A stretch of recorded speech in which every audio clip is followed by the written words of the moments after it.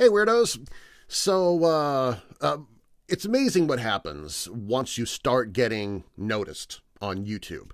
Now, I expected people to, comment and like and maybe even send me emails asking for favors and stuff like that. And that's cool. I understand that. I mean, that's kind of happened to me before when I was doing stand-up comedy, when I was performing and singing and songwriting and doing a little bit touring way back when.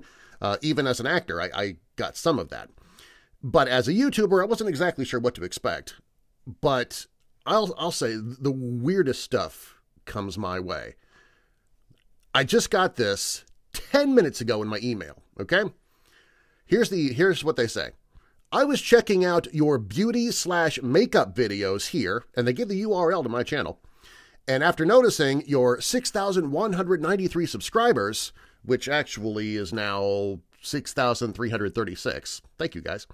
It continues on. I thought you might be interested in one of our clients. They want me to do an unboxing video for their beauty and makeup products. Okay, well, what's her name? Ashley, I think. Ashley, yes. Ashley, thank you for spamming me. I greatly appreciate that.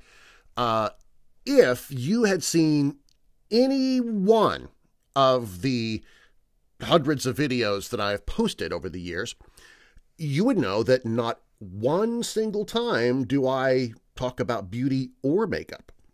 In fact, if you had watched any of my videos and see my face, you would know this is the most ludicrous idea you've ever had.